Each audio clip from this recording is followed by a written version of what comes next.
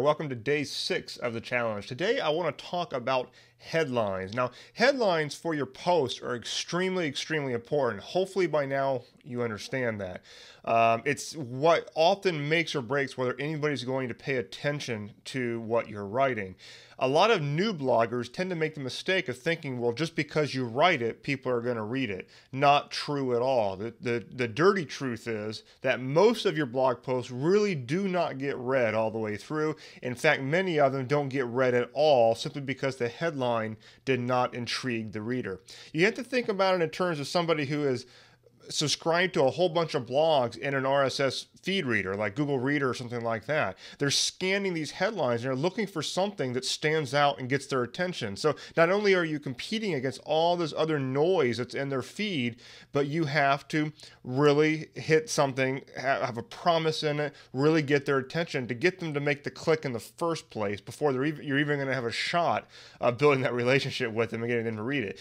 The only way that that's really not going to happen is if you've already convinced them that your blog is extremely valuable, in which case they will read everything that you put out. But otherwise, you're pretty much depending on your headlines, and it's really important. So let's go over to my screen for a minute, and I want to show you a few headline formulas that you can start thinking about how you can use these things.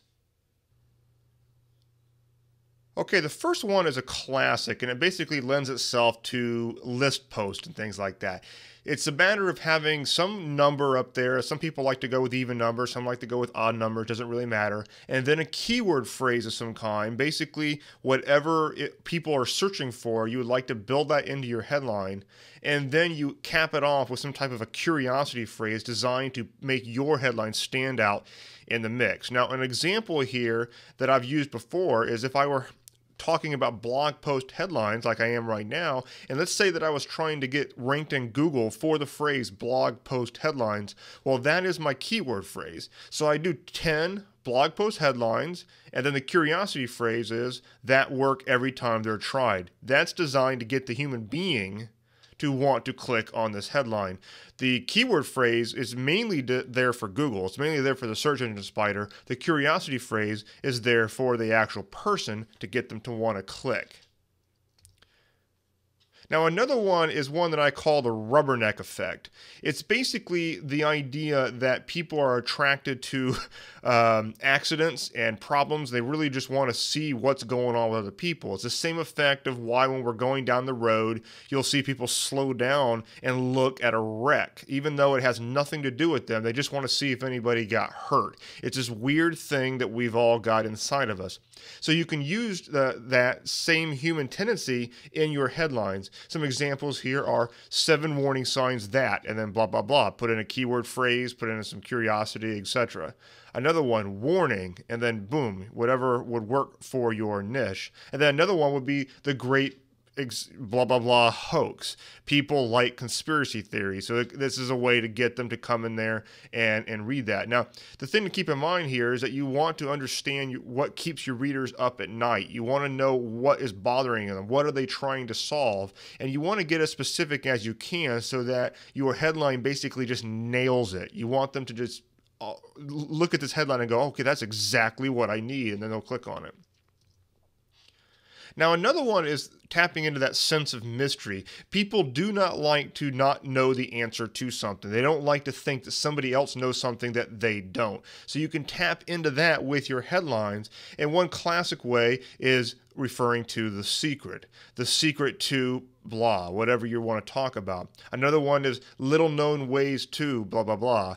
Again, that little known ways things is a thing that makes you think that, well, other people might know it and they're getting good results with it, but I don't know what these things are, and it makes them want to click on that headline.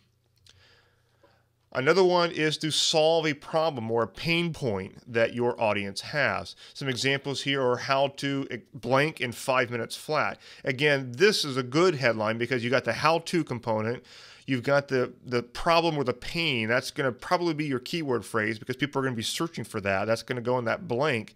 And then the in 5 minutes flat is a promise. It makes it seem succinct, and there's an actual promise to the blog post behind this headline. So people are going to click on that because it actually has an immediate return, or so they're going to think.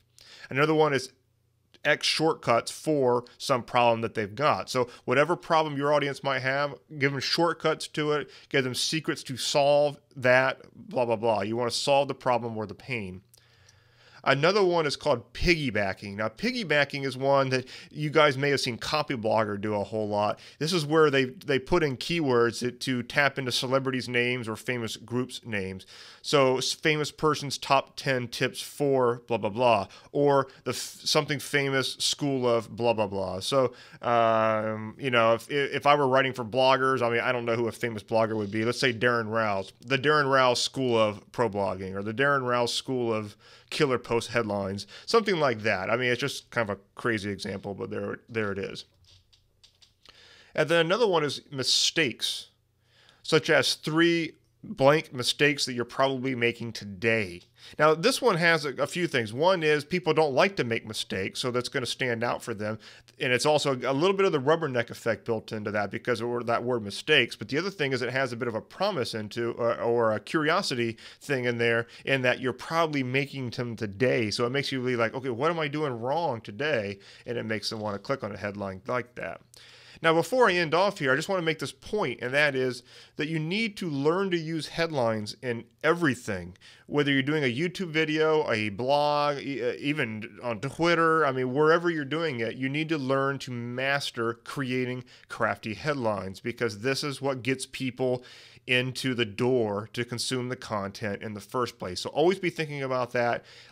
You know, another tip is to make sure that whenever you're reading other people's blogs, whenever you feel compelled to click on some headline, make note to yourself why that is. And maybe you even want to keep a file of really great headlines that you've seen so that you can go back and reference them for ideas a little bit later. So that is day 6 of the challenge, and I will see you tomorrow.